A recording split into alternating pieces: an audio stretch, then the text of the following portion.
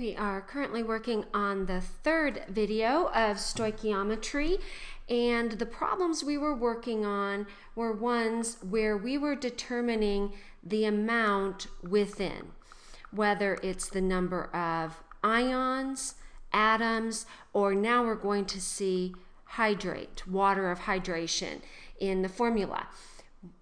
We're going to be using both coefficients and subscripts this time. Now, Epsom salt, I tried to write these so you'd get something interesting out of that. Epsom salt, your mom or dad may have some at home, is magnesium sulfate heptahydrate.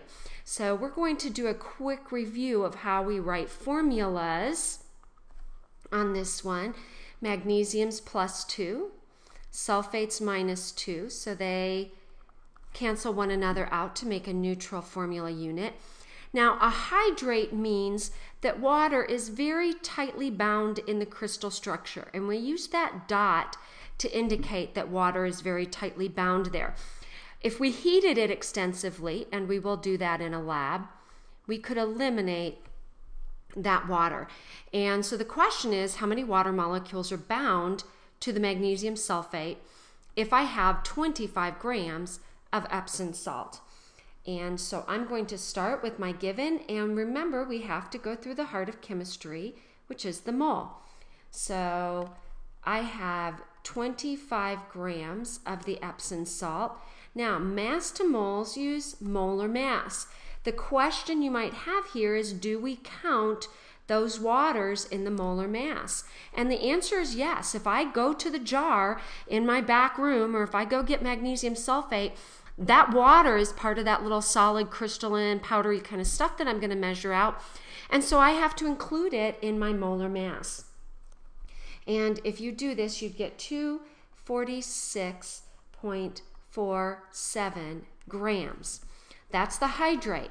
If we were dealing with just the anhydrate, that's the name of without water, anhydrate, then we wouldn't include the water. But you have to buy the bottle that specifically says the anhydrous or anhydrate form.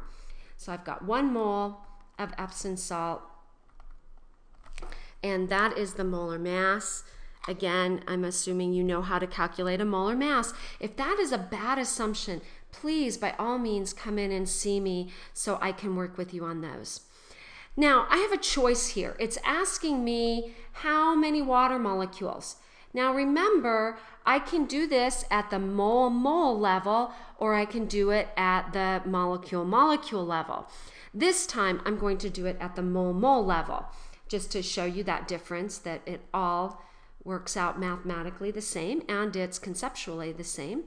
So for every 1 mole of Epsom salt, that 7, given to me by the word hepta, tells me that I have 7 moles of water tightly bound to the magnesium sulfate. Now I need to get to molecules of water. I made it through the heart safely, and we need to get to molecules. Molecules are a count. When we're doing a count, remember we use count Avogadro's number. So for every 1 mole of water, we have 6.02 times 10 to the 23rd molecules. We can use that for bonds, we can use that for atoms, we can use that for molecules, anything we want. And I'm going to put that answer down here so that I have room for my next one. To 2 sig figs, because 25 grams has 2 sig figs, I have 4.3 times 10 to the 23rd molecules of water.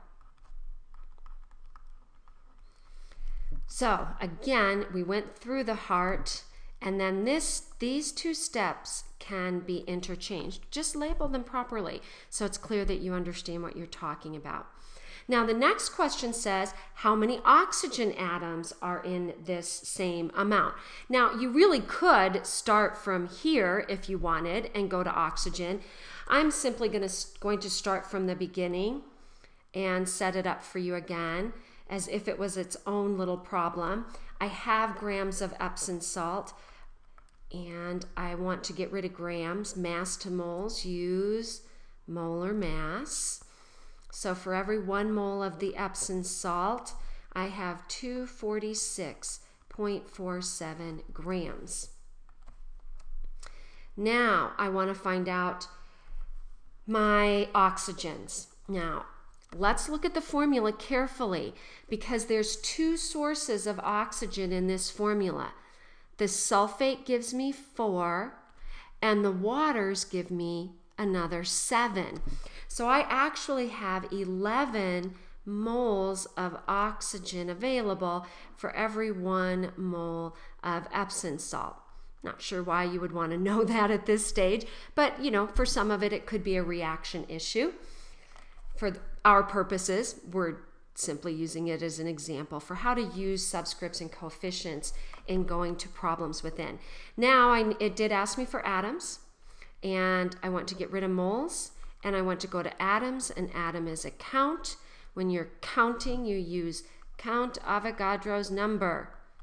Whether we're counting bonds, molecules, or atoms, 6.02 times 10 to the 23rd.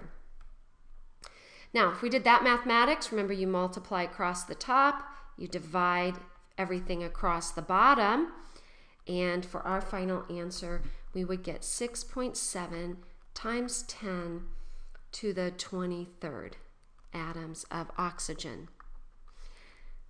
So that is primarily how you use subscripts and a hydrate coefficient to talk about amounts within a, in this case, formula unit.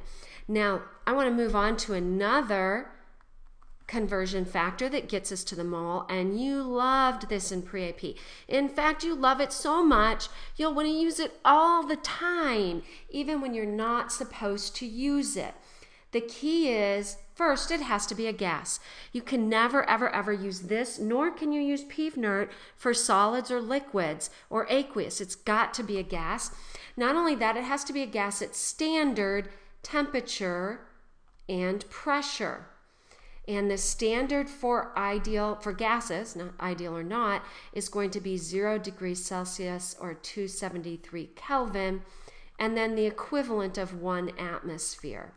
Trying to get you used to seeing that SI unit, moving into SI unit realm for our pressure measurements. Now, when this is true, so you've got to check that all of this is true. You have to check that it's a gas. You need to check the temperature, pressure. I almost made a mistake when I was working on this because I used the wrong standard temperature. So you got to be very careful. Again, it only works for a gas and only when that gas is at STP. But boy, if you can recognize that it's valid, you can do a very, very quick conversion. So in this case, it says how many moles are present in 32 liters of dinitrogen monoxide at STP. Now we're getting into the stoichiometric way that we use to name and write formulas for our covalents. We use the stock system for our ionics. For covalents, we use prefixes. So this tells me, the di tells me I have 2 nitrogens. The mono tells me I have 1 oxygen. I'm going to start with my given. I have 32 liters. Since it's a gas and since it's at STP, get rid of liters, go to moles for every 1 mole, and it doesn't matter what the gas is. As long as it's a gas and as long as it's at STP, I can use that simpler conversion factor, and I would get 1.4 moles. Okay, that goes through some of the things, most of which we had before, but we needed to dredge out of the back of our minds. And next we're going to be moving on to reaction stoichiometry and then into some formula stoichiometry. Come in and see me if you're needing some tutorials.